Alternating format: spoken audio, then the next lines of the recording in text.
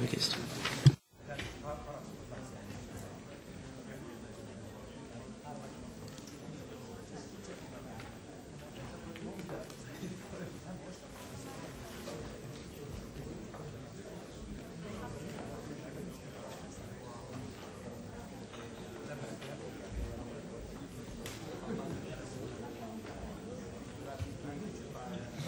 colleagues, we're going to go into session 2. Thank you for bearing with us through the in-camera session.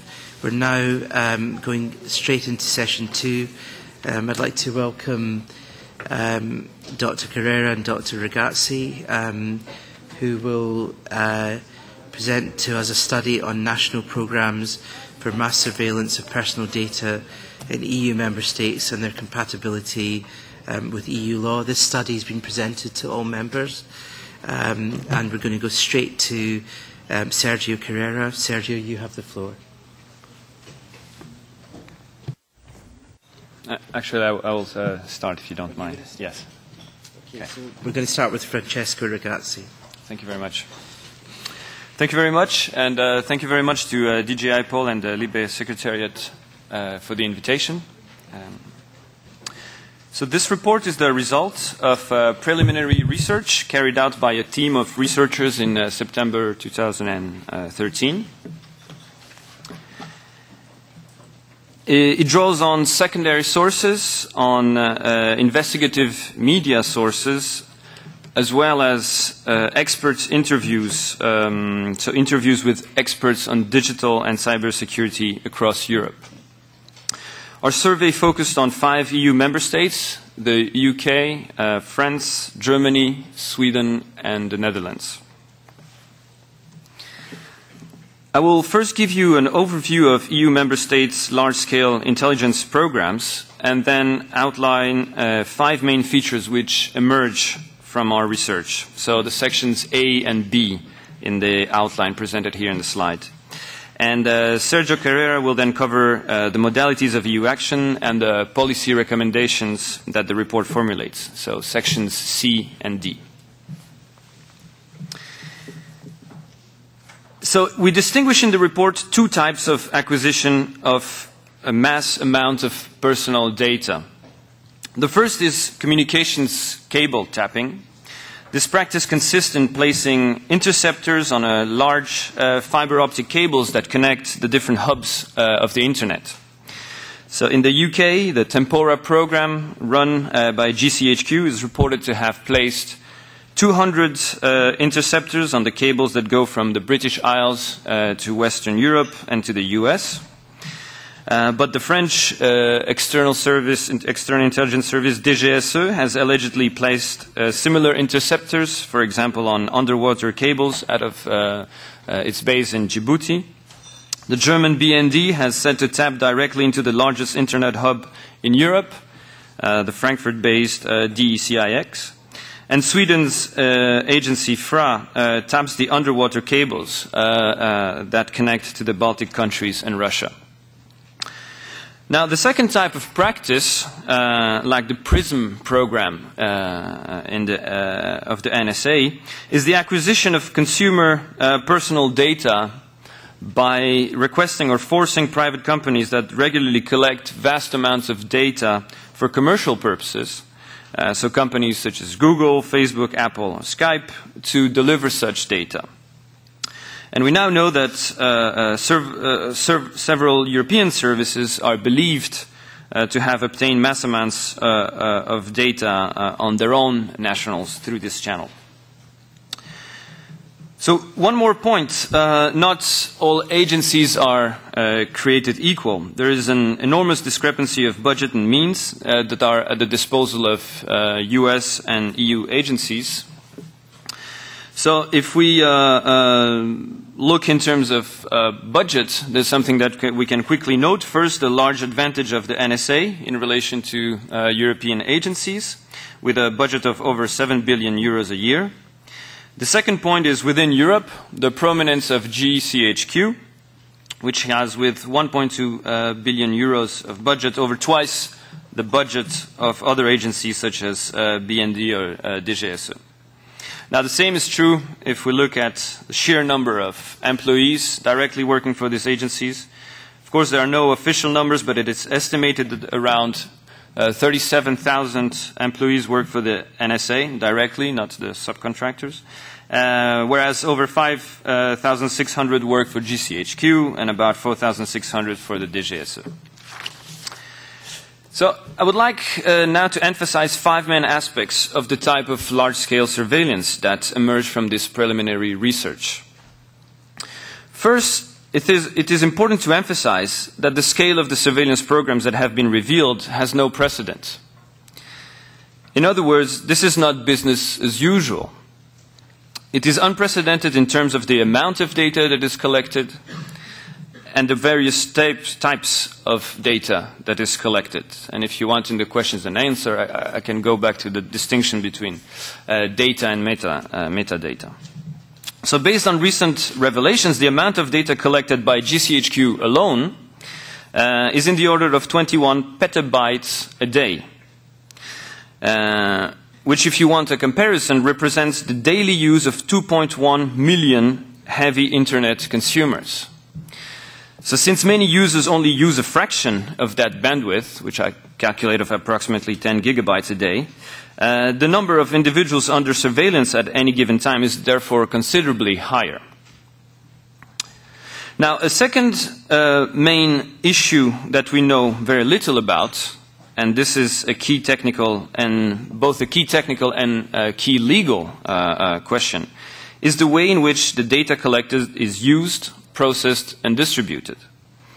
This is what makes the distinction between what we could consider legitimate forms of surveillance and illegitimate forms of surveillance, or at least forms of surveillance that may ask questions.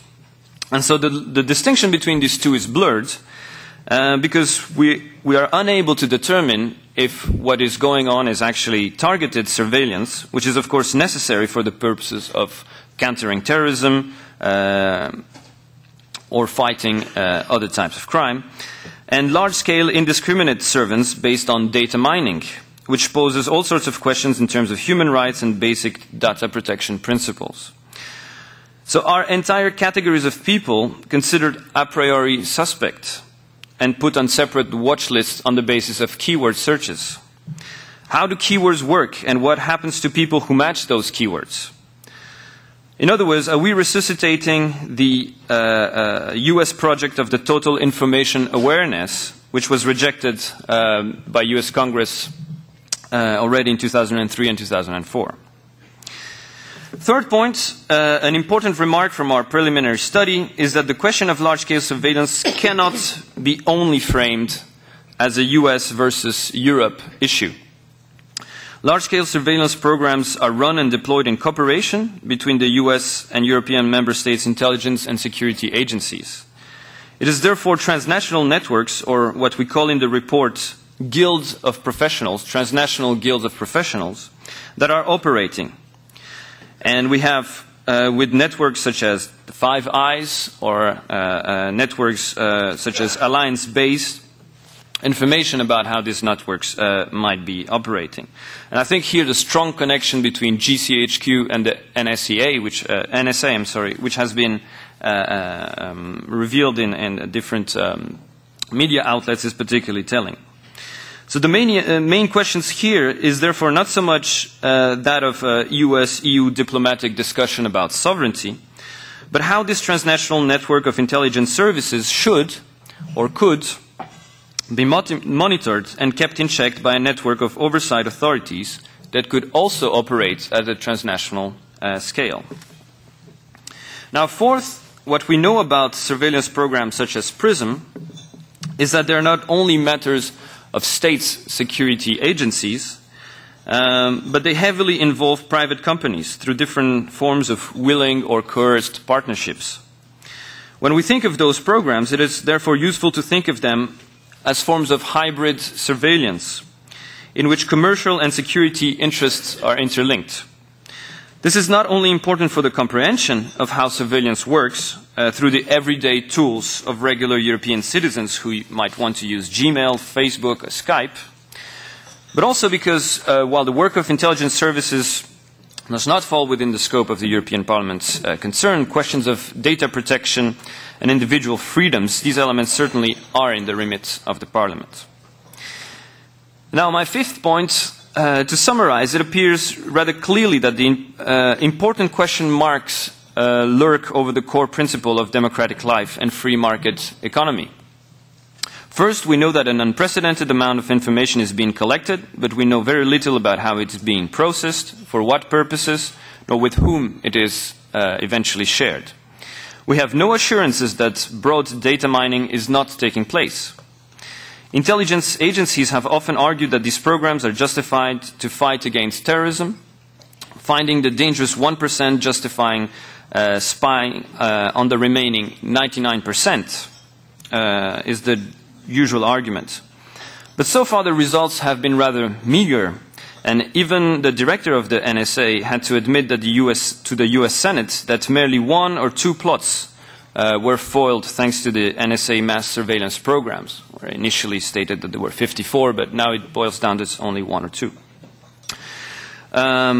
So we also hear now that it's not only about counterterrorism, but that there is diplomatic and industrial spying going on. So the purpose and the proportionality of these data collection are absolutely key questions here. Second, the problem is that these programs destabilize the fundamental principle of trust, which is at the basis of free market democracies and good international partnerships. Trust in public institutions is certainly a key element of democratic life and is evidently in danger if everyone is considered a suspect. Trust is trust that every economic actor relies on the same degree of information is also a key element of a healthy economic system. And trust between consumer and businesses is a key factor of economic growth. So large-scale surveillance programs damages trust in these 3 aspects. The strength of democratic regimes, as the example of the Church Committee has shown in 1975 in the United States, is that the bigger the crisis, the more the system of checks and balances is reinforced and should be reinforced. This is what distinguishes democracies from police states. For the above-mentioned reasons, an analysis of Europe's surveillance programs cannot be reduced only to the question of balance between data protection versus national security, or to a technical question to be resolved by experts, but has to be framed also in terms of collective freedoms and the nature of the democratic regimes. So I now give the floor to Dr. Sergio CARRERA from CEPS, who will develop more on the legal aspects of the problem. Thank you. Thank you, and good morning to all. Thanks a lot for the invitation. It's a pleasure to have the opportunity to come here and present and share with you the findings of our investigation. Legal modalities of action. Of course, we are all aware of current argumentations, current justifications which have been given by certain member state governments and law enforcement authorities saying this is national security. This is national security. The European Union should do nothing here. Well, is that so? Is that so? And the study actually engages with this dilemma. Can we see a stronger role for the European Union here? And is it that the case, that national security remains exclusively within the remits of governments and intelligence communities? There are 3 modalities of action of EU law, from an EU law perspective, that we propose in the study. The first one is rethinking national security, the concept of national security from a democratic rule of law point of view. I come back to the ideas posed by my colleague. This is about democratic rule of law principles. So perhaps this could be a starting point also when understanding what is national security.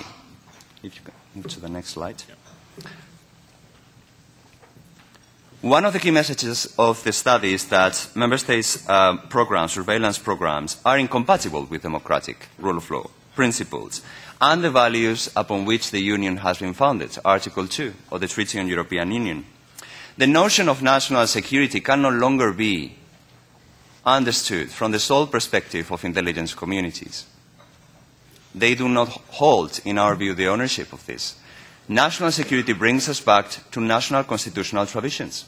the constitutions which lay at the basis of the liberal democracies composing the European Union. And in those constitutions, the principle of separation of powers is central.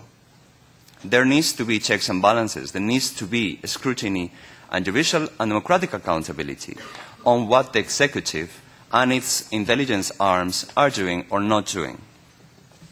This is central, we all know, to prevent abuse and arbitrariness. In the study, we look at the boundaries which currently exist in the European Union and the European legal system, which divide what is a legitimate and what is an illegitimate action or intervention of intelligence and executive.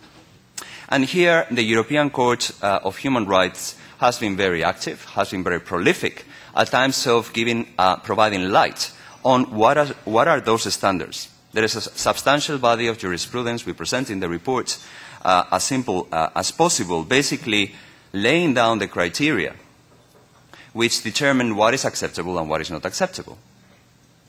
What is in accordance to the law? What is necessary in a democratic society? There is a set of standards that also apply to any executive in the European Union and any intelligence service activities. And the Court has been very clear, the Strasbourg Court, in this concern, both in respect of Article 8 of the European Convention on Human Rights, Private and Family Life, as well as Article 5, liberty and security in the context of extraordinary renditions. We must not forget the links with the work of the activities of intelligence services also in that context. The EU Charter of Fundamental Rights, another legal question. Article 51, too often mentioned as an all-encompassing justification for doing nothing about this. Oh, the EU Charter only applies within the scope of EU law, and this is not within the scope of EU law. Well, I think also we need to rethink this a little bit more carefully. This study highlights the Franzen judgment of the Luxembourg Court, where the Court very clearly says, yes, the Charter only applies within the scope of EU law. However, the EU Charter and the European Convention on Human Rights are already part of the national constitutional traditions. Judges at the national level in Member States are already using the EU Charter of Fundamental Rights independently of being within or outside the scope of EU law to interpret and review, including government activities. We had the speech in this House of Viviane Reding in June 2013, and the question was posed by some of the members of this House as regards this issue of the competence, the legal competence. The Union has no legal competence on intelligence. And I think that the Commissioner gave a very appropriate answer, where she said, yes, of course, intelligence in principle remains exclusive competence. However, fundamental rights as inscribed in the EU Charter must be also respected. In the next slide, whose security are we talking about, really? Whose security are we talking about? My colleague has mentioned trust. Not only trust is at stake, sincere and loyal cooperation, one of the constitutive principles of the European Union in the treaties. Existing legal channels of cooperation have been circumvented. They haven't been used on purpose. There is the Mutual Legal Assistance Agreement since 2003, and we all know how these indirect malpractices have basically undermined already committed legal obligations. This House and the European Union has clear legal competence on data protection and privacy.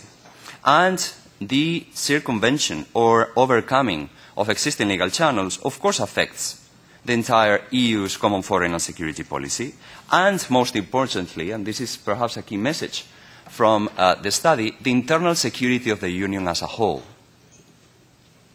The internal security of the Union as a whole. The scale and the indiscriminatory nature of mass surveillance jeopardizes the security of the Union as a security of values. Those values that we are all too often mentioning are not just values, are legal principles, and they must be respected. It is a theft of data. In the European Union legal system, the individual is the owner of this data. The individual owns data.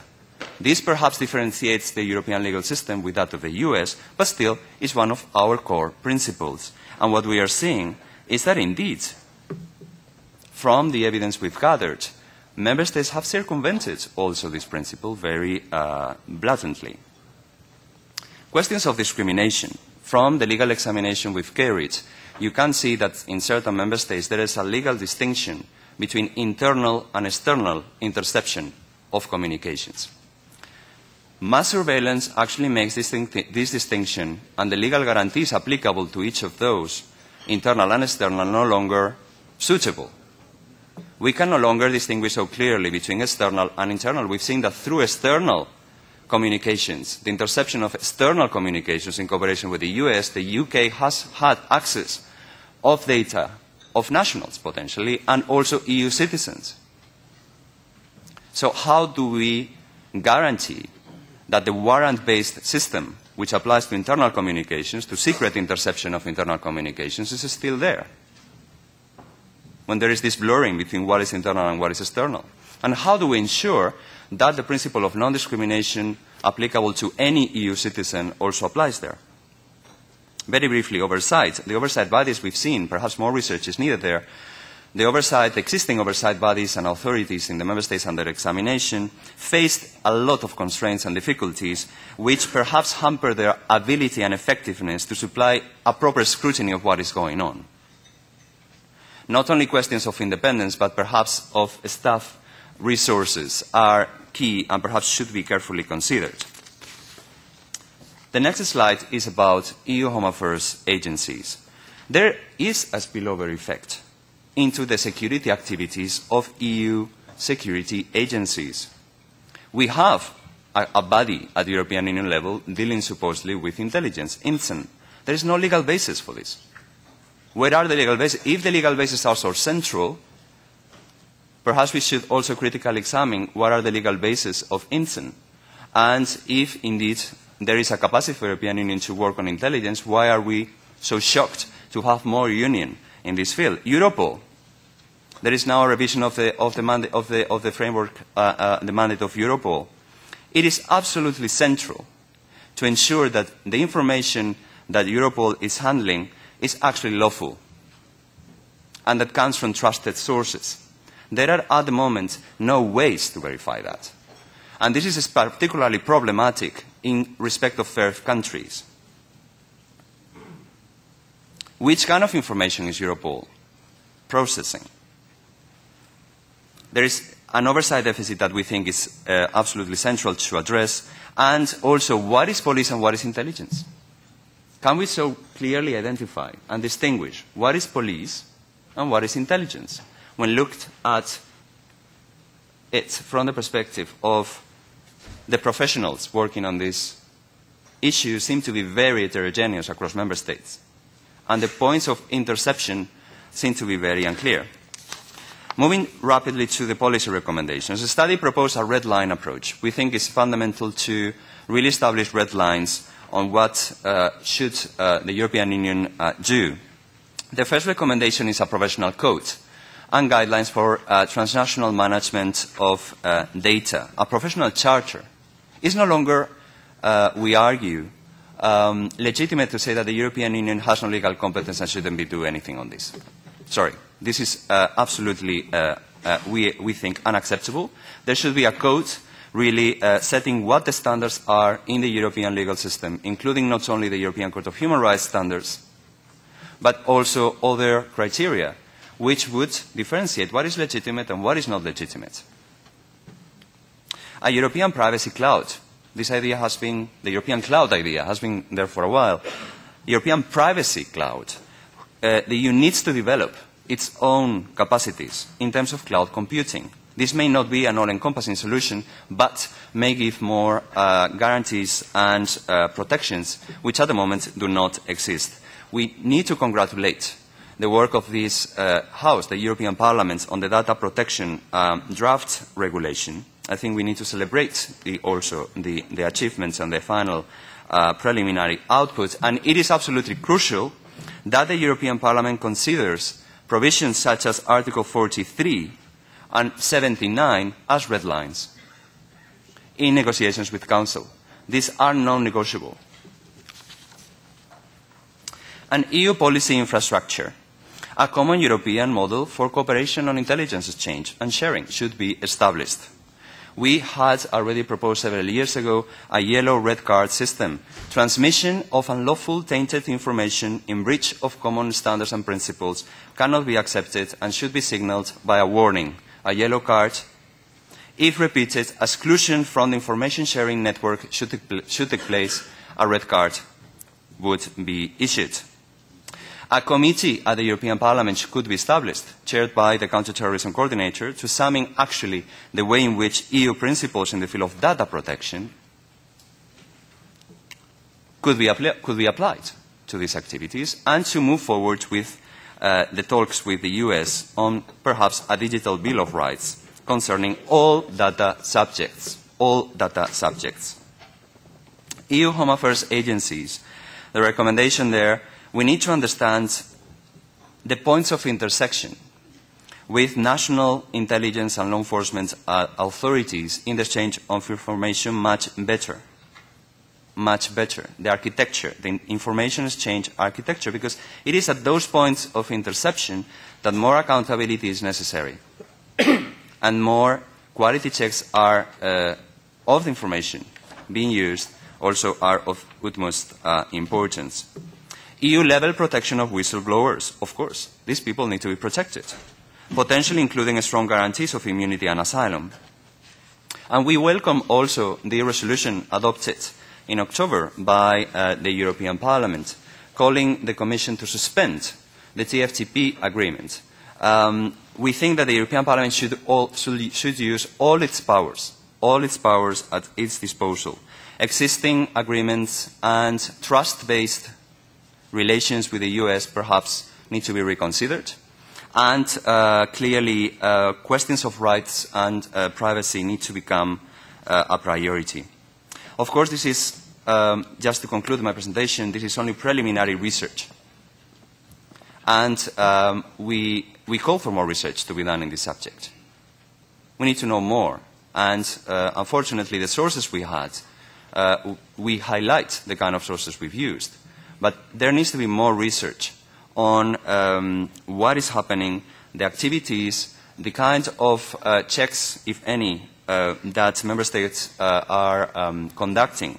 And here, perhaps social sciences research can help also in political debates. Thank you very much. Thank you very much, Sergio. I mean, this is preliminary research, but it's in the short space of time we've had to do this inquiry.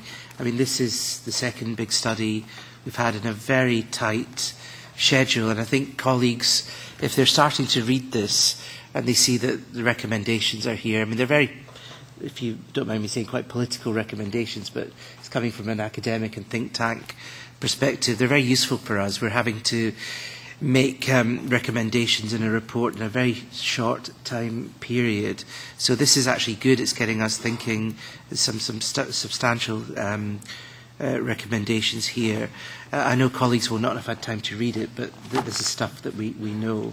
So I'm going to open the floor immediately to the shadows and get a discussion going, which we've got until 12:15. So there's plenty of time. So just begin, as usual, in our normal procedure with the shadows. That's one shadow.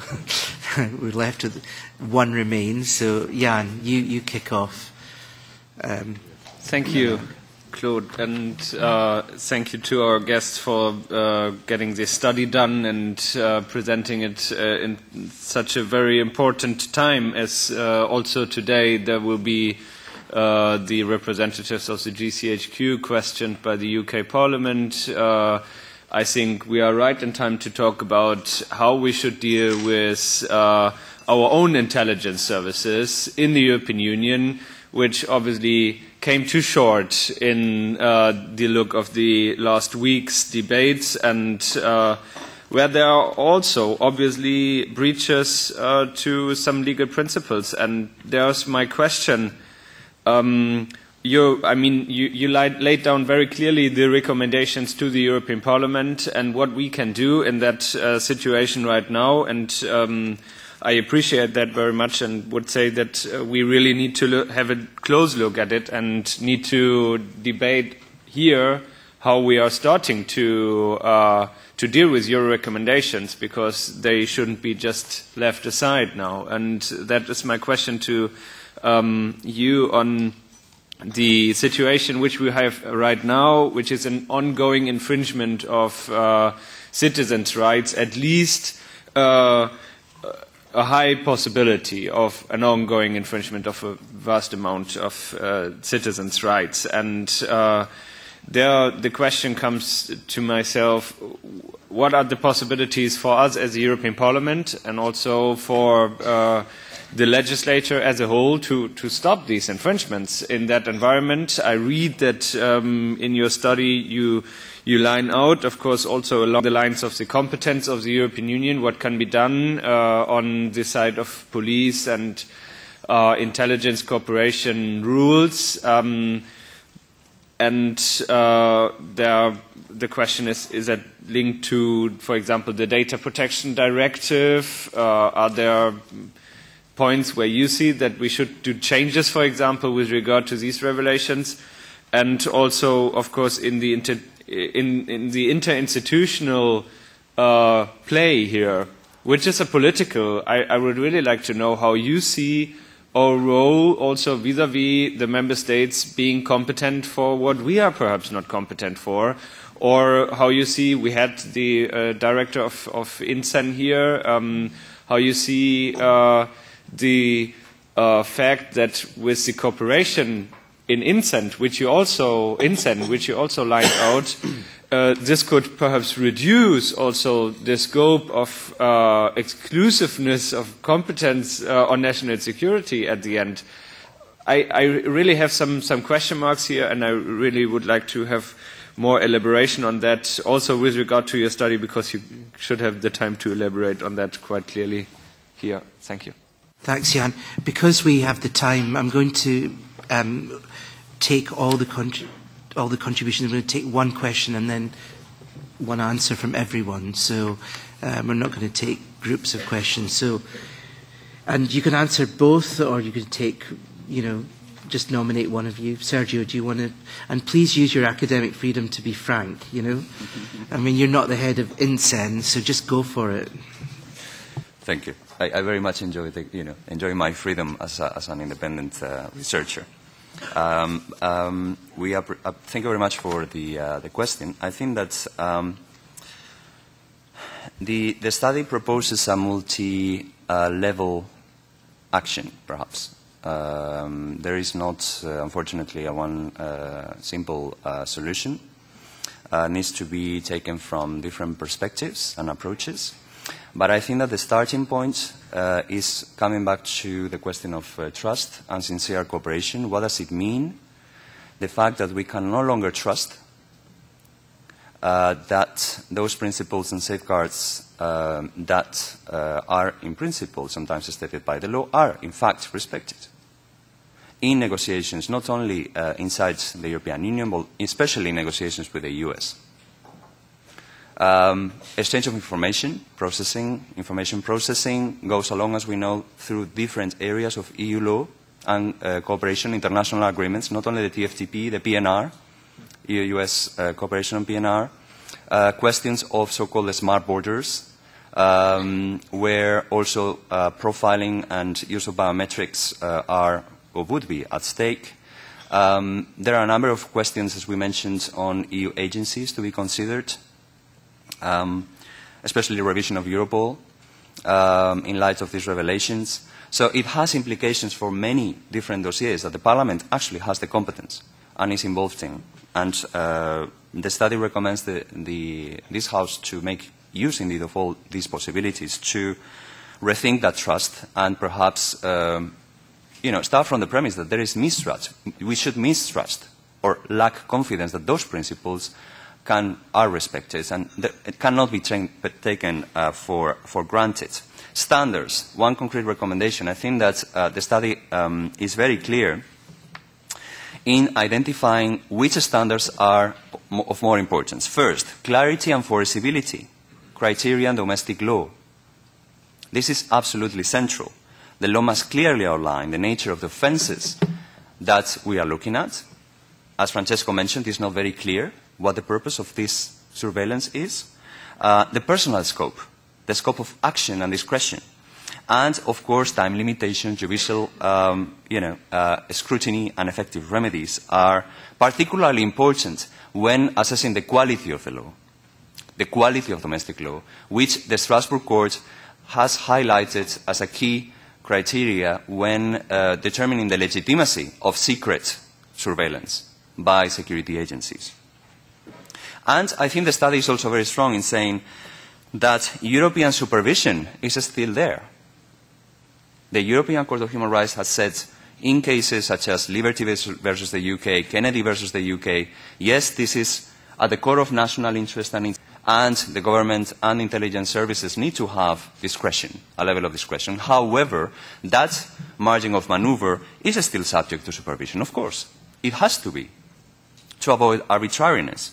There must be a potential supervisory control by a judge, effective control by domestic courts, and, most importantly, also surveillance of citizens. We highlight that this is not an issue of balancing privacy versus security. It's a question of democracy, and in democracies, nationals and citizens are particularly protected against this kind of undiscriminative surveillance. And the Court has said in its jurisprudence that this is only tolerated when it is strictly necessary for safeguarding democratic institutions. Is that the case now? So these standards, we think, should be part of a code that could be adopted at European Union level and could be also used and promoted at the national level.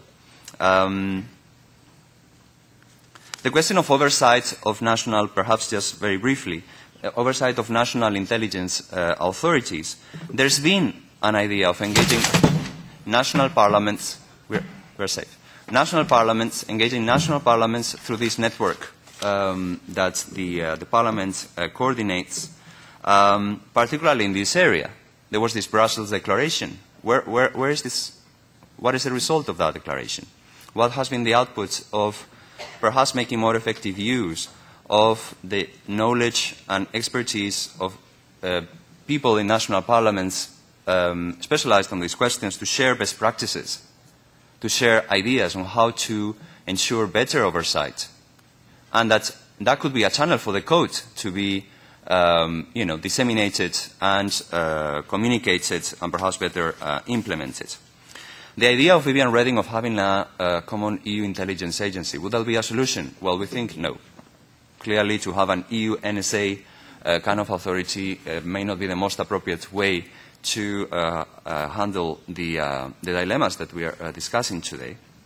However, the study says that it's no longer feasible to say that the EU does not do intelligence, or that intelligence, perhaps, that intelligence is not relevant and is nothing to do with the European Union, where we are seeing how negative the repercussions of what is going on is for the European Union. So this could be perhaps an argument for having more strengthened union action. I suspect some other colleagues may have had those questions as well, but the next is Carmen.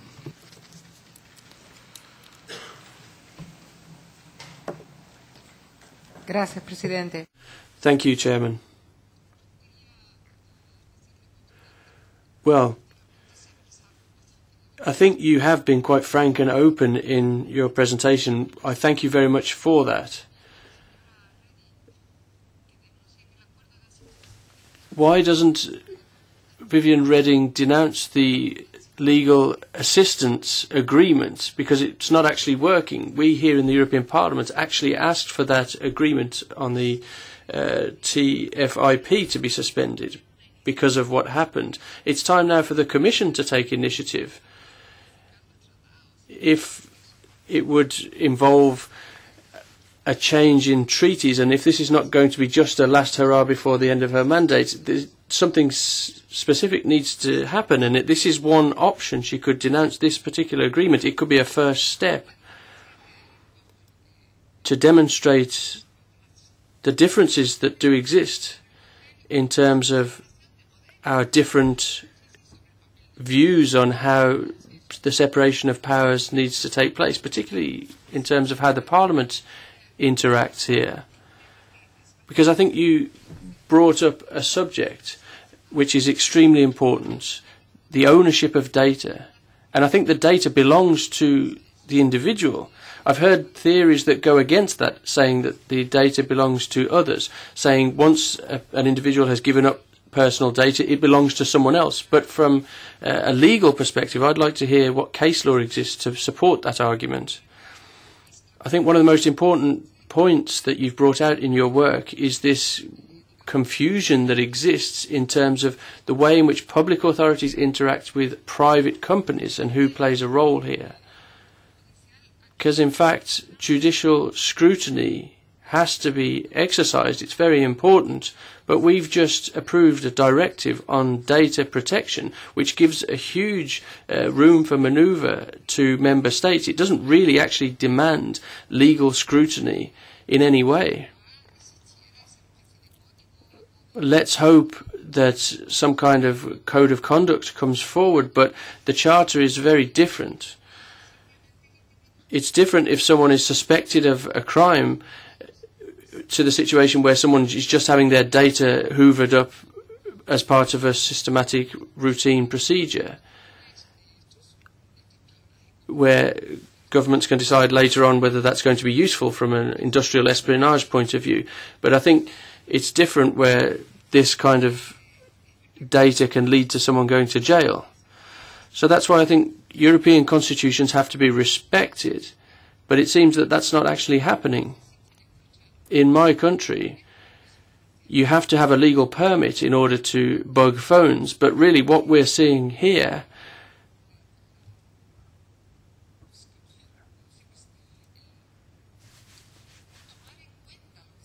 really flies in the face of what's written and enshrined in European constitutions.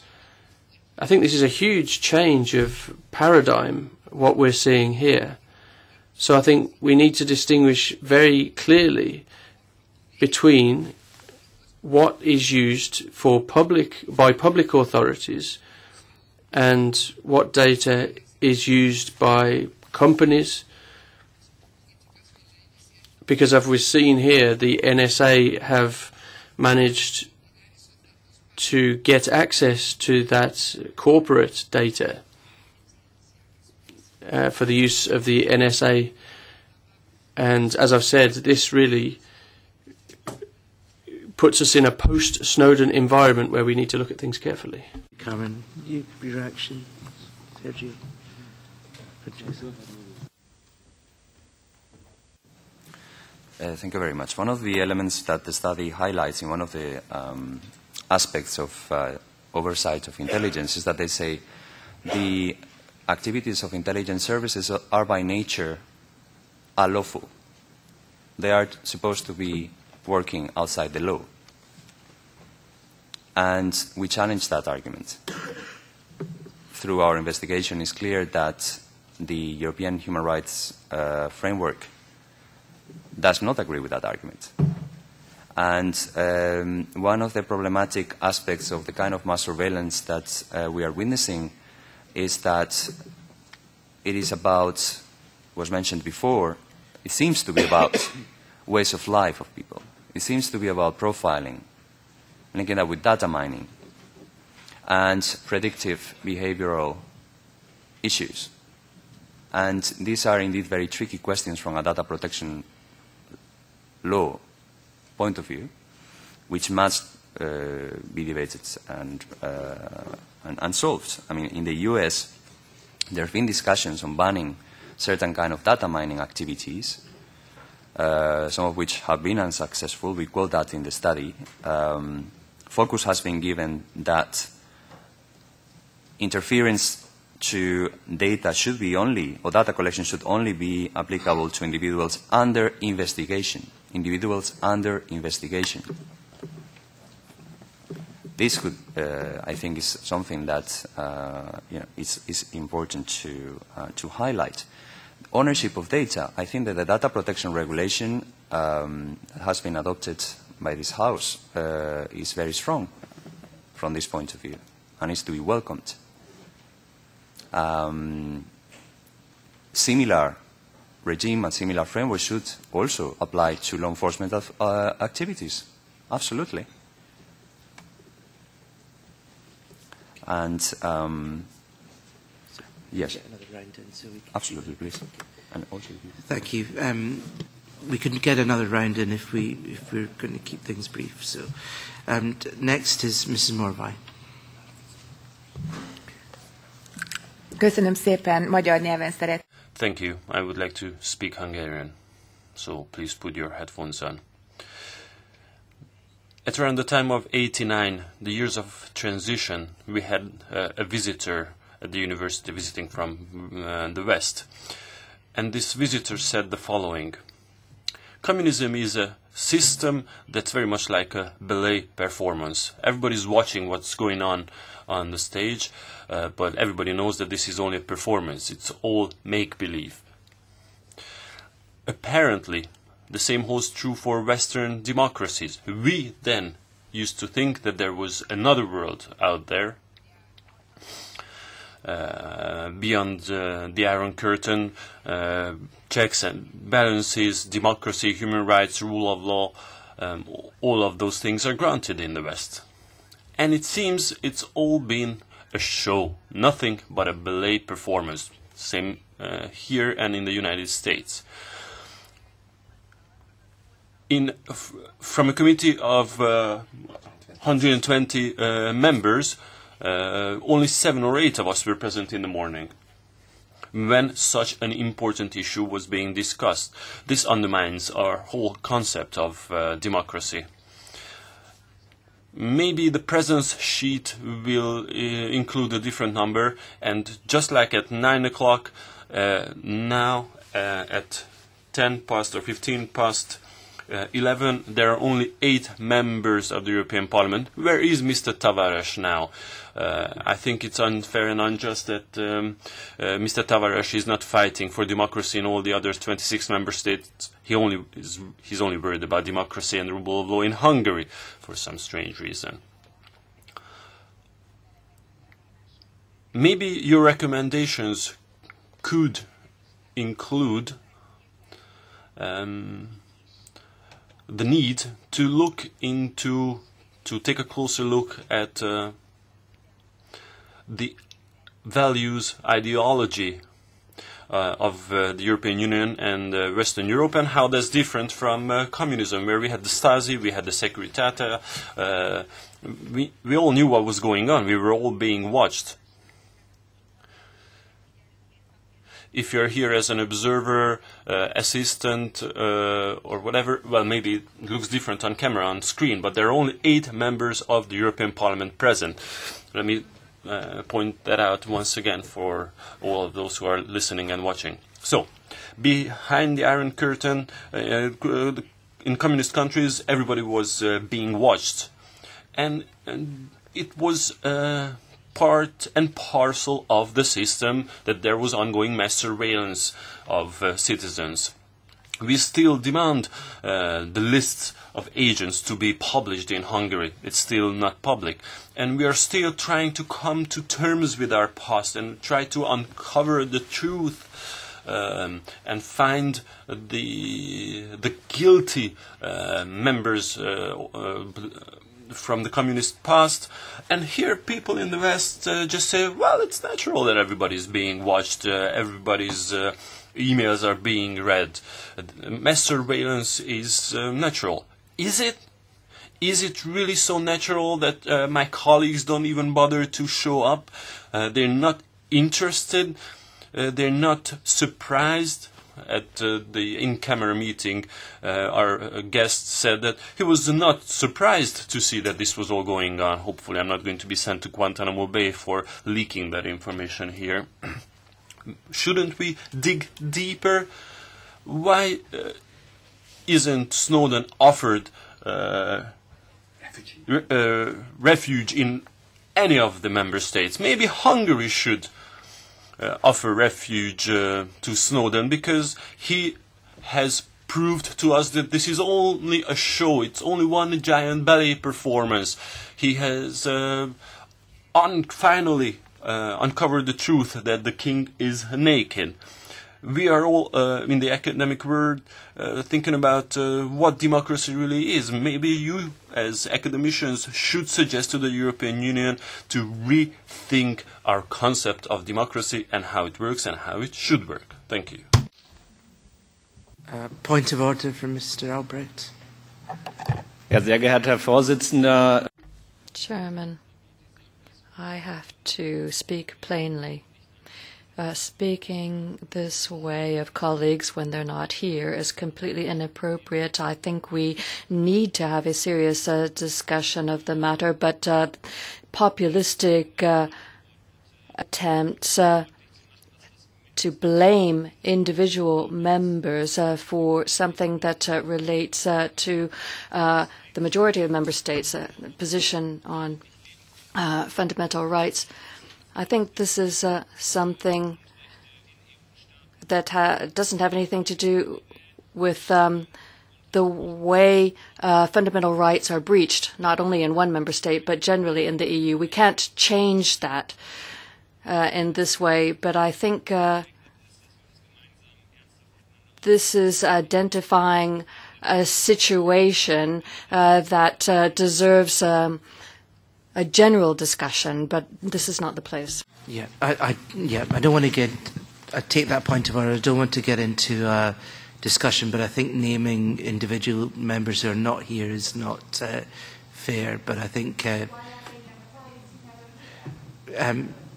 know, but Mrs. Morva, I think you made your point, and the counterpoint has been made, and the member in question is not here, so I think that point has been made. Well, I don't want to get into a long discussion about it. I think both points have been made adequately, and the member in question is not here, so it's unfair to enter into a discussion. So let's move on. So the next question is from Joseph Weidenholzer, and your points will be answered after this. Ja, danke schön. Thank you very much. Well, I think it's a good thing for us to be paying more attention to these matters, for us to be discussing them here. I'd like to thank the speakers for the quality of the study that's been put together, particularly if you think about the time constraints that were in play. I think it does give us a lot of room for thought on this matter. I always get the feeling that we find ourselves at a historic juncture. It's not just about the scale of this scandal. It's really something that speaks to more fundamental issues: freedom of citizens, freedom of consumers. And I think we are really at an epoch-changing time, and we here in this institution need to discuss this intensively. One thing that worries me is the way in which the public and private spheres are being mixed. It's true that the public authorities have used private companies. It's unclear as to whether they've been coerced, whether they've been forced into cooperation, or whether they've entered into that cooperation voluntarily. A second aspect, which is problematic, is whether or not that free cooperation or voluntary cooperation is something that's being remunerated. In the world of digital communications, it's very unclear, and it's difficult to get to the bottom of this. We're not really sure which data is surplus to requirements for these large corporations and which data ends up being surplus and then sent on. I'm not really clear exactly whether or not these companies are processing data, whether that collection takes place from intelligence services in a different way. I would very much like to have more information about that. I'm very intensively involved with this. But are the businesses involved actually processing the data? Are they using that data to try to provide targeted advertising, for example, trying to provide specific advertising information to specific individuals? Or is this a kind of symmetric data transfer process? Because it seems to me that that symmetric processing of data no longer exists. I'm not just being affected as a citizen by this, but also as a consumer. So it's not just my citizens' rights that are being affected, but also economic and competition rights potentially that could be affected by this. So this is something of a philosophical discourse now, but I think there are lots of questions in this field, and that's why what we're doing here is so important. And of course, as you've mentioned, it's about internal security of the Union as a whole. Really, that's the core of the issue. Now, what we're dealing with now has actually created uncertainty and insecurity. And if this kind of activity creates insecurity, then it's actually having the perverse effect to what it was intended to have. So I'd be very interested to hear more about that aspect of cooperation, whether it's voluntary or not. Thank you. Thank you. This may be an appropriate time for me to ask my question. Mr. Engstrom was next. I don't know if you have to go now, or it just seems appropriate to ask my question because Mr. Weidenholzer started to go into the commercial aspects, and you touched very briefly on safe harbour. You didn't go into detail, and I agree with what Joseph said, that this is a really helpful study, and you did indicate, Sergio indicated that this is an initial study done in a very short time scale. We gave you a very short space of time to do it. But I wanted to ask this very important question about safe harbour, which we dealt with in one of our hearings, and we got a very stinging testimony really taking it apart. And obviously within the PRISM programme, all the companies involved, Google, Facebook and so on, well, alleged to be involved, were signed up to Safe Harbour. I mean, basically, what is your view on this? I mean, do you think it can be a reformed Safe Harbour too, or I mean, just tell us what you think could be salvaged, because you just touch on it, but you don't go into great depth. And can you just talk about the wider point, following on from what Joseph is saying about the basically backdoors into internet providers and what this is doing to the commercial environment. When we were in Washington last week, we went to the Federal Trade Commission, but we also spoke to individual companies, and there's this breakdown of trust. You talk about the breakdown of trust between US and EU, but there is the huge issue of commercial breakdown of trust. And again, in a study of this size, you're making recommendations, but you can't really get to this huge issue of commercial breakdown, which is affecting commercial relationships. And it's just interesting, you can be frank, use academic freedom to really talk about this and give us some perspective on what's happening. So it'd be useful to know that. And then, I don't know if you want to answer that, and then we'll take Mr. Engstrom after that. Yes, thank you very much. I think these are very important questions that you are asking, and I'll be happy to talk to some of these points, and also to talk to what is the extent of knowledge we have at the moment, and what is it that we still need to know. One thing we know for sure is that, and this has been discussed in many business circles and technology circles, is that data is basically the new gold. Data is the new oil for the next century to come. And so one fundamental principle that all the companies that basically use data as the main element of their business model, such as Google, Facebook, but many other companies that are much more obscure, that process data at a mass scale for just questions of insurance, banking, and so forth. these all are essentially business models that are based on trust. They are based on the trust that the consumers or the trust that the business entail to particular service providers to safeguard their data and to keep their data. Now, what these revelations have done is to fundamentally erode the trust that the consumer can have in relation to how his or her data is processed by these companies, because of the nature of the relations that might exist with agencies such as the NSA, but not only, with GCHQ and other intelligence services in Europe. So I would say that yes, and this is something that we emphasize in the studies, is individual freedoms are at stake, consumer rights are at stake, but also if we look at the question from the part of the companies, economic viability of these companies is at stake. And it might not be the most important point in the discussion, but I think it's also worth mentioning that the recent declarations of the CEO of Google in this regard have been particularly telling. It turns out that the NSA has not only forced legally to companies such as Google to provide them with data at request, but that they have also coercively tapped the data between data centers of Google, of data that was not encrypted because it was considered to be safe. And this has not only happened in the United States, but also in Europe.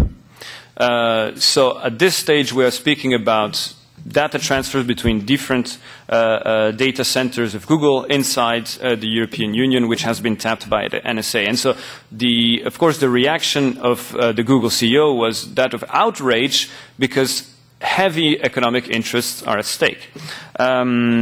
Now, to come back a little bit to the question of the relation between companies and intelligence services, you raise very important questions, unfortunately for which we don't have many answers at the moment, and this definitely requires more research. What we know is that the PRISM program, for example, of the NSA, but I think it's important to remind the audience that the PRISM program is data that is, the data collected through the PRISM program is available to GCHQ within the context of the UK-USA agreement and the context of sort of also called as the Five Eyes Agreement. It's also available to other countries such as Canada, Australia, New Zealand. So this data directly concerns a security agency in the European Union, and the very recent revelations have also shown that the data available to the GCHQ through the PRISM program might also be available to other intelligence services in the European Union. Well, this data is directly, might potentially and is to a certain extent, data of citizens of the European Union. So precisely the type of surveillance that intelligence services, external intelligence services in the European Union are not supposed to be doing is actually taking place through these hybrid partnerships of security services and private companies. Now, to the question, I would just speak briefly to two points. To the question of whether these are companies are willingly collaborating or are they being coerced. So far, we have evidence that they have been coerced by legal means. We don't know how many of these companies have proactively offered their participation, but there has also been a lot of companies who have decided to resist this type of, well, lots, maybe it's an exaggeration, but companies such as Lovabit or Silent Circle. Lovabit was, for example, a company that offered encrypted email services and in which apparently Edward Snowden also had his email address. And this company was served an order to provide the information and has decided instead to close. And now the owner of this company might face judicial action from the side in the United States because he refused to collaborate in these agreements. So there's a heavy cost to pay not to collaborate with that, these provisions. Yes, maybe I'll stop here and I'll let Sergio discuss the question of USC or Harbour. Well, do you mind maybe I'll take Mr. Engstrom? He's been waiting patiently, and then we can take maybe both of you. Mr. Engstrom, do you want to give your question, and then we take both of you? Thank you. Dr. Ragazzi, I was very interested when you talked about the usefulness of this mass surveillance, if you want. If I understand you correctly, you said that the NSA initially claimed that they had some 54 cases, but then they've had to scale it down to 1 or 2 foiled terrorist plots. Now, I mean, as we all know, preparing to commit a terrorist crime is a very serious crime in itself, very often considered almost as serious as actually carrying it out. So, extraordinary renditions were mentioned, but otherwise, if they find a real terrorist plot and are able to stop it, I would expect convictions in ordinary courts. These 1 or 2 cases, have they led to convictions in the US? And as a second part of the question, in Sweden, the Swedish government is making similar claims, saying that the FRA surveillance has led to, lots of bad things being averted, but they haven't really given any specifics at all, and they have certainly not pointed at any Swedish court case. Are you aware of any Swedish court case where this mass surveillance has led to some criminals being caught? So over to both of you. Yes. Thank you very much for the question. I don't think that the NSA has disclosed which cases in particular have been the ones who have fallen, so I don't think we have the information on that, but I might be wrong. I'm not aware of Swedish court cases, but there might be as well. So unfortunately, this is information I don't have. It's true that in the course of a deeper study, this is precisely the type of information that we'd be looking for.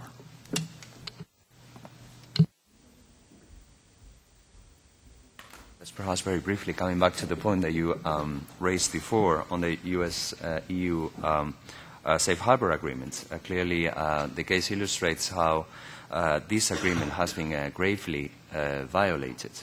And we indeed need to reflect on ways to address the challenges of cloud computing and how cloud computing, we addressed that in a previous study by DG IPOL, which provided very specific ideas and recommendations on how to address these challenges and questions of adequacy, testing the adequacy, and bringing a rule of law framework to their legality framework are absolutely central.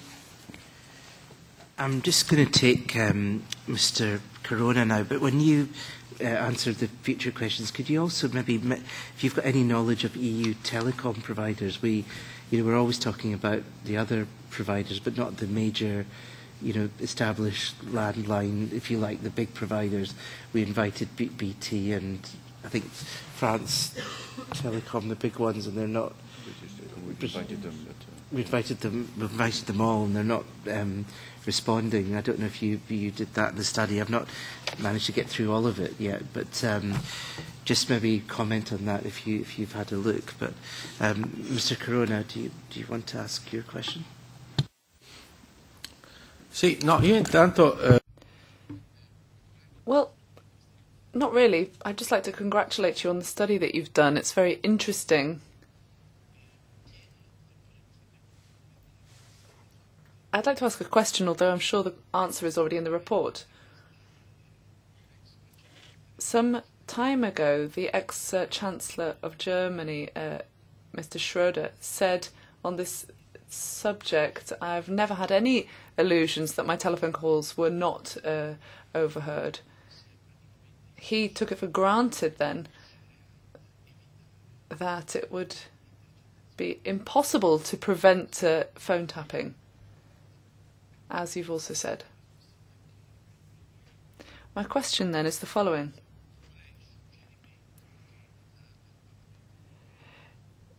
What suggestion would you give the European Parliament in terms of how to find a strategy or a law that can act ahead of time? Given that we take for granted that we're not going to be able to prevent surveillance, what laws can be used to deter agencies from using this information, either commercial or other information? Furthermore, I fully agree that we need to change our conception of trust. Based on your experience, over recent years, and given that we have trusted that the fight against terrorism was a priority, well, we actually gave too much trust. Is that what your study has shown? Did it show that we have trusted far too much in terms of what the governments and intelligence agencies have been asking?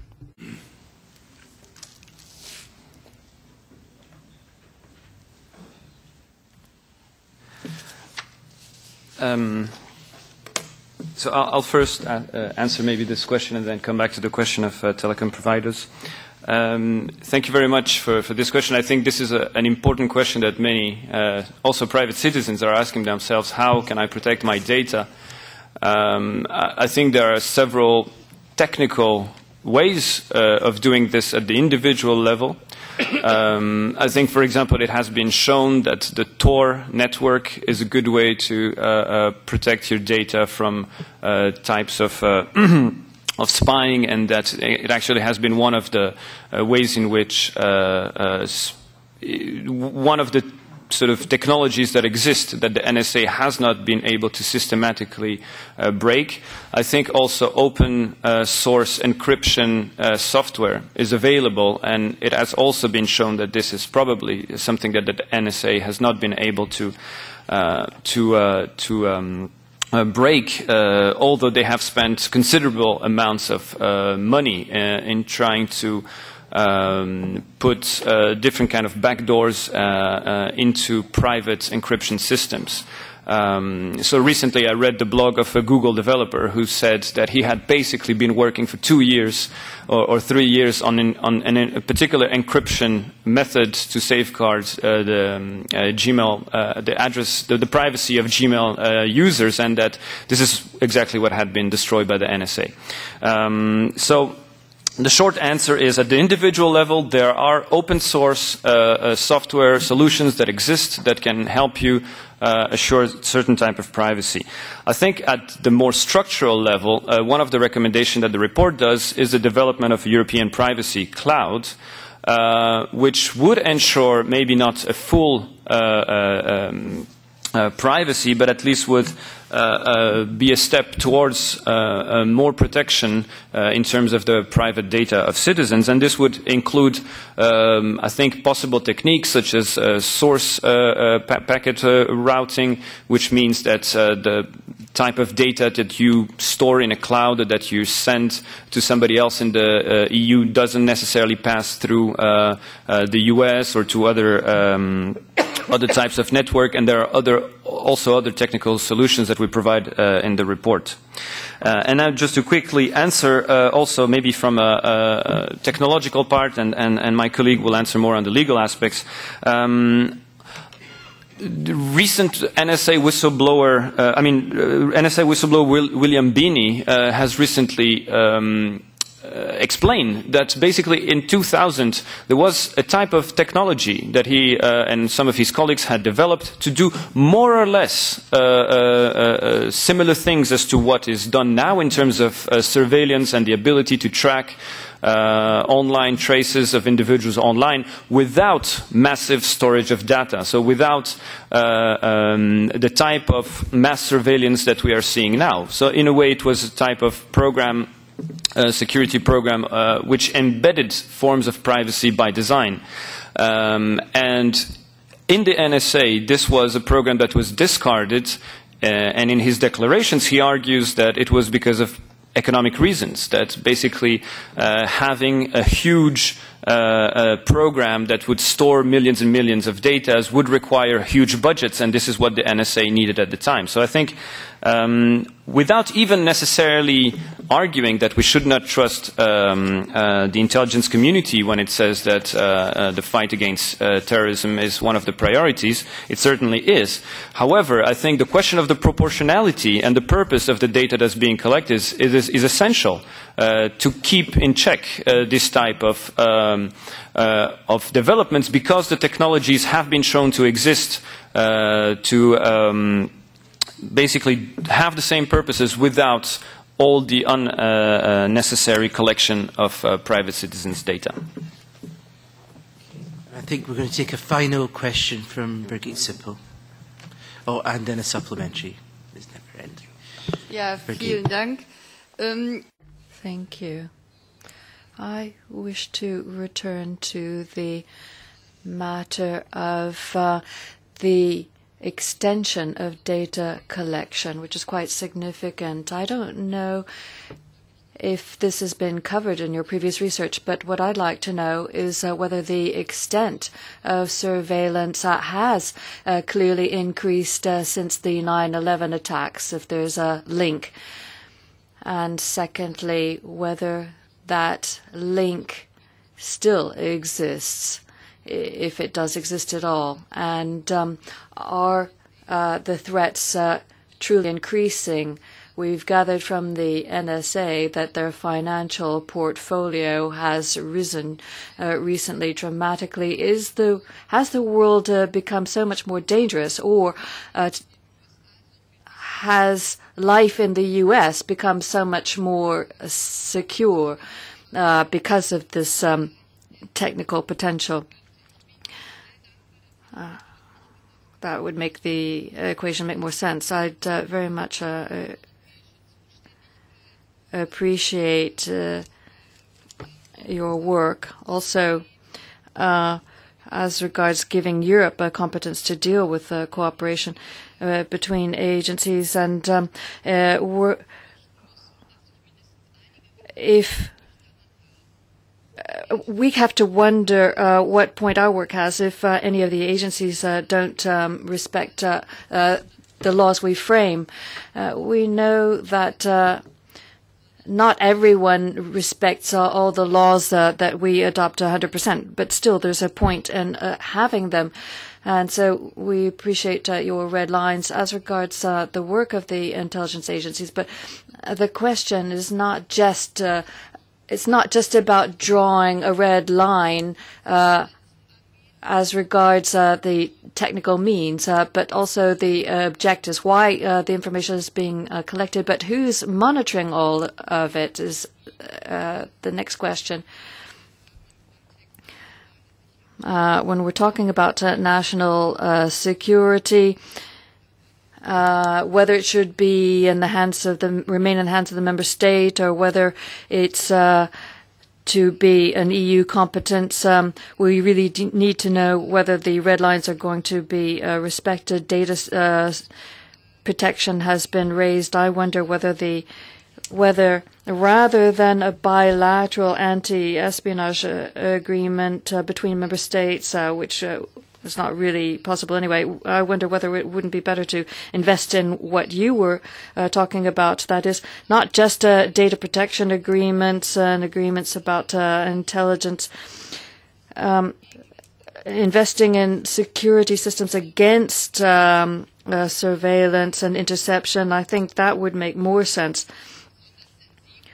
When you're talking about particularly sensitive data and servers, and also when it comes to securing citizens' data. Thanks, Brigitte, for that. I'm just going to take this final point from Jan Albrecht, then I'll ask both of you to make a final comment and answer Brigitte's substantial point and then Jan's point. Thank you. Just two follow-ups, one directly referring to what Ms. Sippel has said, because I really ask myself if you have any indication if those debated no-spy agreements will anyhow have an impact on programs like PRISM or Tempora and on the mass surveillance on which we are talking in this inquiry. That's the first follow-up. The second is, we are talking also about cyber attacks from, for example, the GCHQ on the information systems, like you said, of US companies having service here in Europe, but also, for example, very likely on the Belgian telecommunications company Belgacom and their systems and system providers. So when it's about cyber crime legislation, my question to you would be also in how far you see breaches to existing cybercrime legislation or possible infringements in member states on EU level and in the Cybercrime Convention of the Council of Europe. And when it comes to our own systems as European Parliament, I mean, we are using Cisco systems, phones, everybody of us, and quite obviously there is a high risk of them being compromised. So would there be a possibility for us as institution go to court against possible infringements of those systems, of our rights, of also perhaps an infringement to the treaties? I don't know. It's just an interesting question at the end. Thank you. It's nice that you characterised your own question as interesting. I thought it was interesting as well. Modesty. And you saw our Belgacom inquiry. It was pretty hard-hitting, I felt. So I don't know if I haven't got through this, so I didn't see whether you cited it. But two very interesting, substantial questions to finish with, and any concluding remarks you want to make, both of you. Thank you very much. So I really see 3 points here. So I'll try to answer them in the order. Well, the first question about the telecommunications, I think we now have evidence that the telecommunication companies have been targeted by GCHQ and possibly by other intelligence services in Europe. But I think it's important to know that as soon as one of the intelligence services targets a company, then it's very likely that it might eventually share the information with other intelligence companies, so that it becomes a European problem. So I think this is true for Belgacom and it's true for other companies, both in Germany and the UK. Now, I think the question about the technical forms of resisting, and again, I think I need to emphasize I'm not a technician, but the solution that we see when we discuss with experts is essentially the one of open source software. Open source software is not just an idealist type of form of developing software in which developers work on a voluntary basis, but the one principle which guarantees that forms of snooping and spying and putting backdoors within software is not happening is that the code is available for everyone to see. So every possible software developer can scrutinize the code and look for possible backdoors within the software. And so I think this should be definitely the type of software that should be encouraged by the European Union, that should be developed more by the European Union, and possibly that could, to answer your very precise question, maybe be one of the solutions also for the communications problems here in the Parliament. And now to come back to your question about the question of information threats and the development of mass surveillance. Well, it is true that in the United States the events, although they were already in the plans, it's true that the events of 9/11 gave a green card for the budgets to explode in terms of mass surveillance. Now, what we know about Europe is that many of the intelligence services in Europe have not immediately started doing these type of activities straight after 9/11, but have more or less caught up in the last 3 to 5 years. And the very recent revelations have shown that the GCHQ in particular has played a pivotal role in providing assistance to other intelligence services, not only in technical means, but also providing or offering to provide ways of circumventing legal disposition in order to increase the surveillance. And I think here, maybe more at a sociological level, in particular the work of Didier Bigot, who's one of the authors of this study, shows that the collection of mass amounts of information is one of the cards, or if you want, is one of the justifications for intelligence services to sit at the same table and to cooperate. And so one of the drivers for the collection of mass amounts of information is also to be able to exchange this information between other services. And therefore what we see is essentially a competition to more and more data collection in order to be considered equal and important partners. And of course the collateral damage here is the privacy of European citizens. So I'll leave it to that, and I'll give the floor to Sergio for the more legal aspects.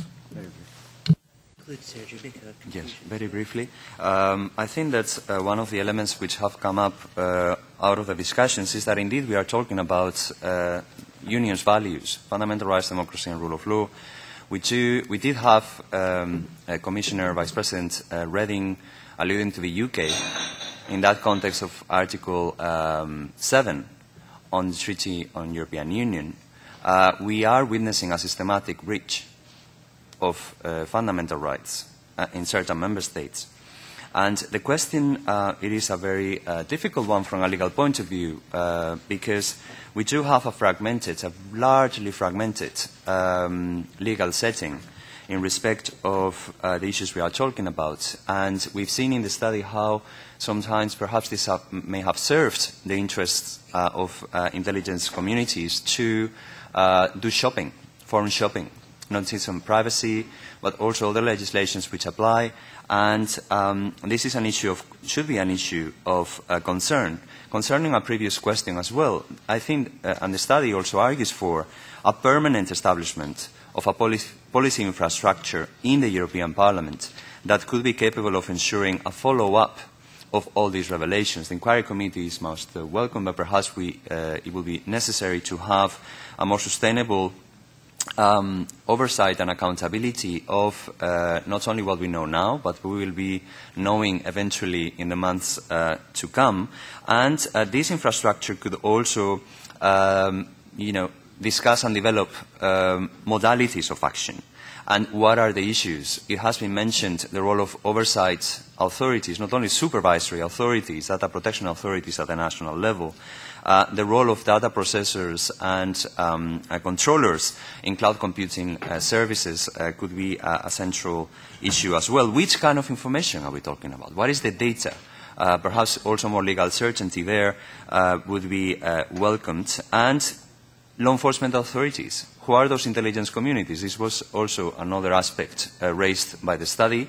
It is not very clear. There is a blurring of these actors, and which jeopardizes, of course, the degree of accountability that they are subject to. And then another recommendation that has been put forward in previous studies we've done for the European Parliament is a permanent, perhaps, committee on EU Home Affairs agencies, particularly but not only addressing the oversight issues of Europol and other actors which are working at European Union level already on questions related to these matters. And here also the Parliament could have a very important role. Sergio, thank you very much. Many of us know of your work with CEPS, your JHA work with CEPS, and many of us, of course, here have worked with you. So this is particularly helpful that you both of you have produced this in a very tight time scale. And I mean, on first reading, it goes with the grain with what many of us are formalising in terms of, what we have to put together for our report. So it's a very useful contribution for us, and I think it was a very useful session to help us formulate some of these ideas. So thank you very much for that session. And to say to colleagues, the next session will begin at 12:15. I won't be chairing. One of our vice chairs, I think, is going to rescue me. So I want to particularly thank those members who are regularly attending, and also to experienced members who are coming in for the first time to thank you for also attending. I mean, we're holding these sessions now because we have to on a Thursday and Thursday afternoon, which is not the easiest time, but this is the only time we can do it. So I want to particularly thank members for their attendance and for the excellent questions that they're putting. This has really been helpful. So thank you very much.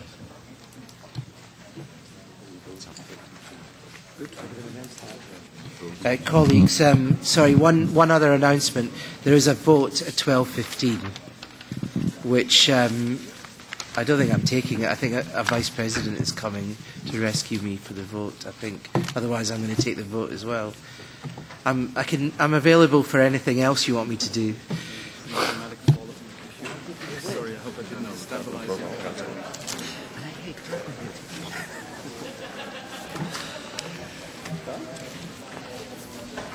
I'm going to take the vote as well. Take the leadership here to be the president. It's better for us. Peter Sergio. Yeah. That's really nice. Before. Excellent session. Really good. You can see that. Is everything okay? Did you drop me back? Yes, yeah, I'm sorry about that. Because I have this week, a group of people from they are 4 people. And this morning, one of them lost his idea. Like, it makes a big difference if you come here because the experience of wasn't able to consent. The thing is, reality is, if 8 members are coming on a Thursday afternoon, it's not because who can come on a Thursday afternoon? They don't want to. Well, with television. You've been waiting. Do it. You're coming back before I'm going to persuade you. Polish television. I get the Polish television. We invited the Polish intelligence agency to write this session. So you can tell them. You know, the difference between me and them is that they have paying their lip service to the president and the other. I'm working too.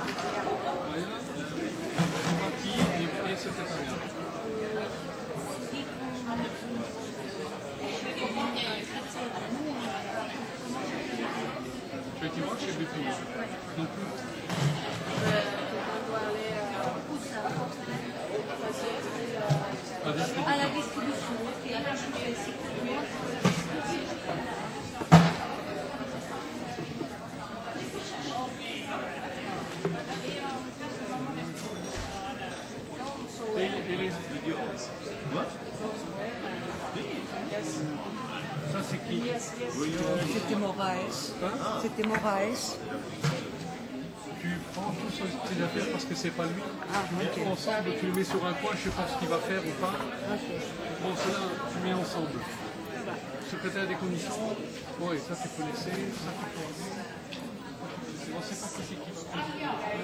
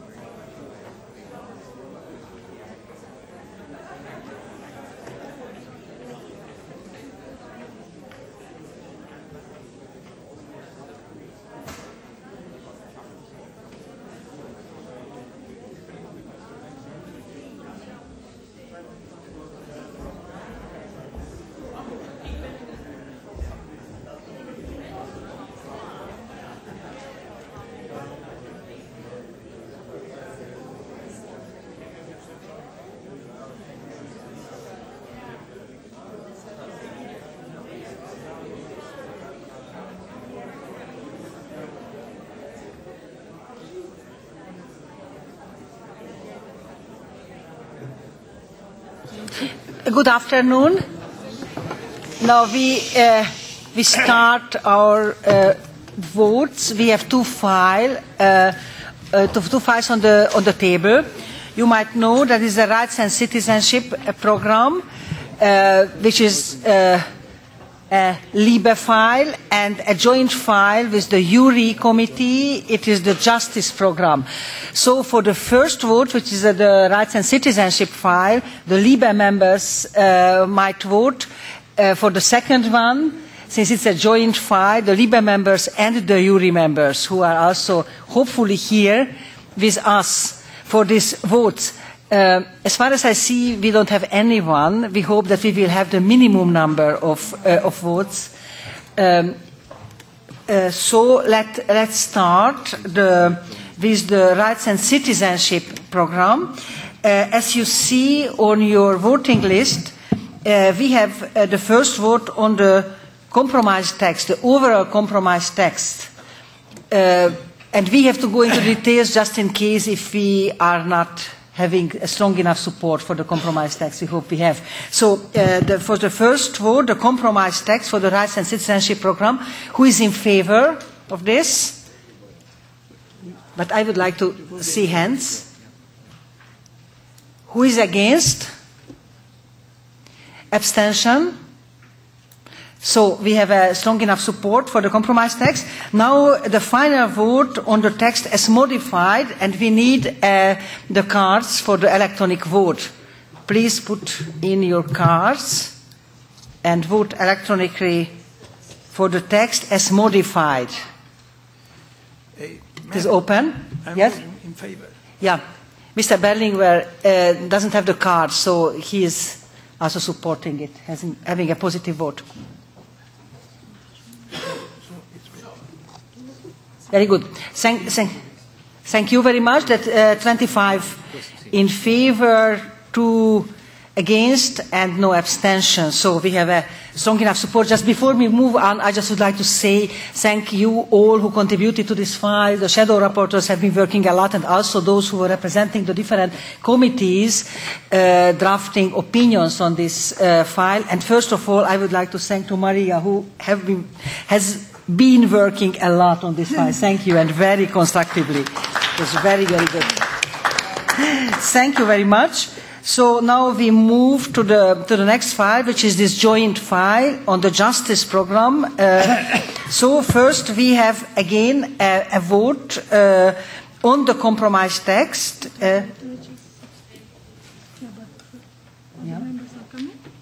We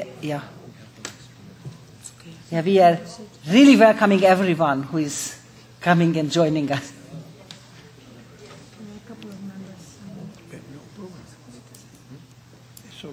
If you would like to say some words before everyone takes a seat. No. Okay. Then who is in favor of the compromise text? Who is against? Abstention? Okay, it's a very strong support. So then electronic vote on the final vote on the text as modified.